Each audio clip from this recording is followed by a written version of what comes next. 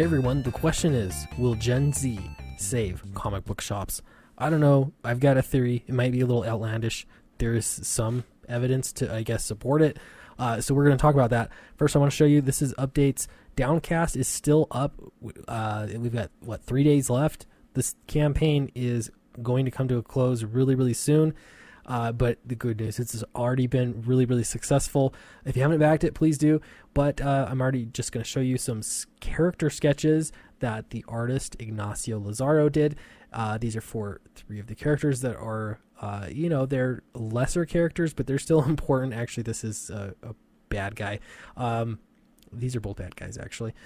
But yeah, they're important to the story, and we're making progress already. Campaign's not over, but we are underway. We are making this book to make sure we can get it into your hand. All right, I stumbled across this today. This was on Bloomberg Business Week, and this is interesting because I think it can apply to comic book shops because I think there are some pretty big similarities in patterns. So this reminds me, first off, millennials tried to kill the American Mall, but Gen Z might save it. Turns out that Generation Z, these would be teenagers and also younger college-age students. They're just getting into college now.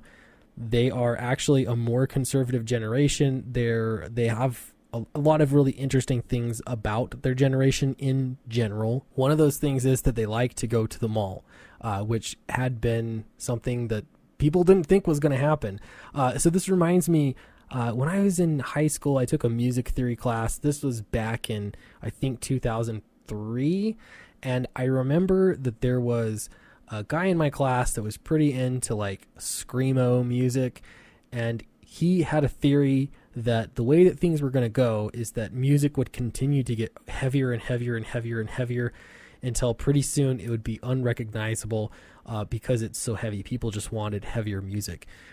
Now, if you listen to music today, flashback to the present, flash forward to the present, you'll know that that's not true. Actually, while some heavy music exists, it's not like the general populace is listening to really heavy music right now. In fact, a lot of that music has fallen out of style. So that's the keyword here, style. Trends happen, things change.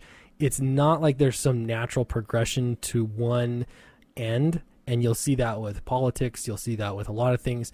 There's a swinging pendulum, and a lot of this, it's the same with fashion and style.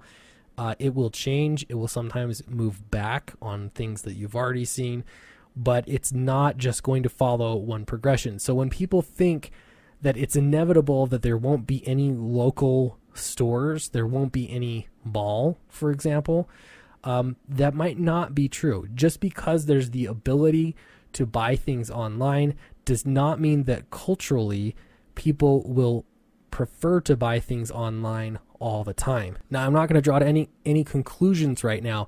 I'm just saying that this could be maybe possibly some evidence that local comic shops might actually have a turnaround. And it's just based off of a few articles, and this is the main one. All right, so Gen Z keeps confounding corporate America. They've shunned beer. They want companies to take political stands, so they're the ones responsible, huh? And they trust Kardashians to make their makeup choices. This is, again, social media influencers, which is interesting because Comicsgate is kind of, if you think about it, this is how things have grown. So, yeah, this is really interesting. Gen Z, I think there's a market. But perhaps the biggest surprise about this new cohort of teenagers is the most unexpected of all. They love the shopping mall. My question is why? They say around 95% of them visit a physical shopping center in a 3-month period in 2018, as opposed to just 75% of millennials and 58% of Gen X, according to an International Council of Shopping Center study. See, this is interesting because this is not like the government doing a study on it, because why would they care? This is private enterprise trying to figure out their next generation of customers, and so they're doing these studies and learning these things. I would not have thought that would be a thing, shopping at the mall, but apparently it is. It continues, and they genuinely like it. 3/4 of them said going to a brick and mortar store was a better experience than online. Man, Can you believe that? I hate going to the mall. I hate going shopping, around Christmas time, especially in person. I really enjoy just buying things online. It's quite nice. Now, I'm not going to say that they don't buy stuff online. Obviously, they do, but they're having an enjoyable experience going somewhere to buy something that is interesting. And if they really like it, they're going to carry it.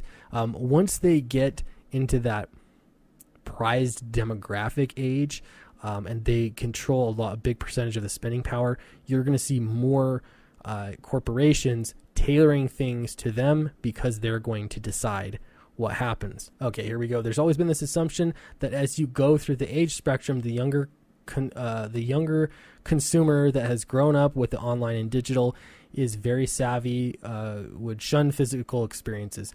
And is very savvy, would shun physical experiences. That's what you'd think, right? Again, this is a theory that music's just going to continue down this one trend line. It's not the truth. That's not how things work. It's just like a fashion.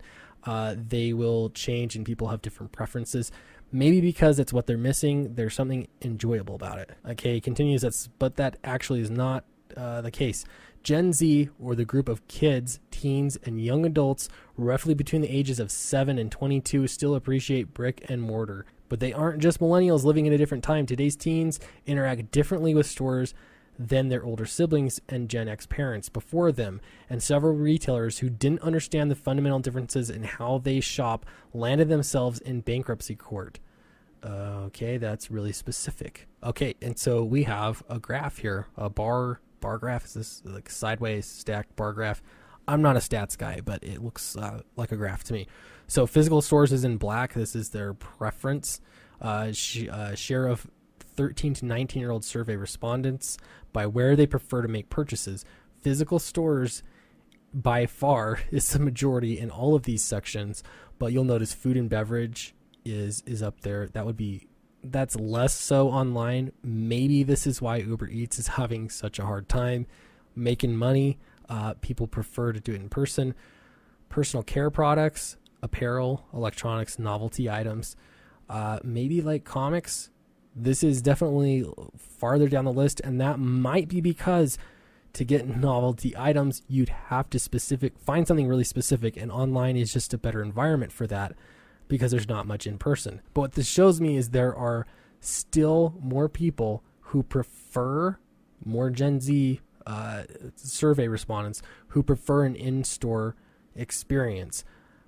Could this turn things around for comic shops? I don't know.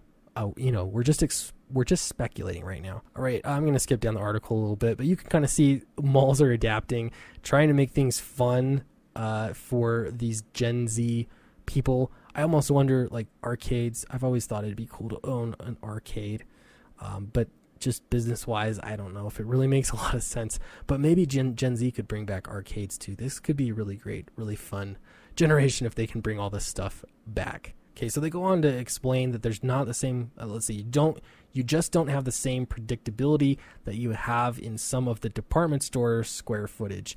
So they, you can always show up and find something different. Yeah, they show up and see stuff, and there's something fun about buying something that you hadn't planned out every square inch of it ahead of time like you would online. There's the tendency to compare things.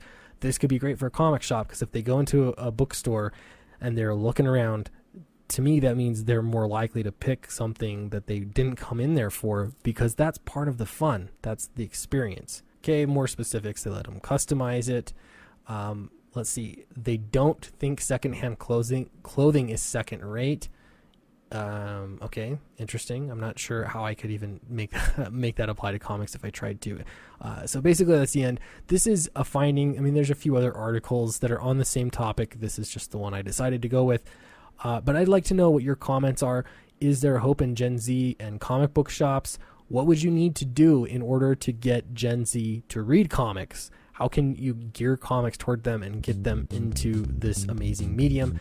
I'd love to know. And if you haven't yet, don't forget to back Downcast. It's on Indiegogo right now, and we're running out of time. We're so close to $22,000. That would be amazing. A couple more backers would get us there. Thank you very much. I will talk to you next time.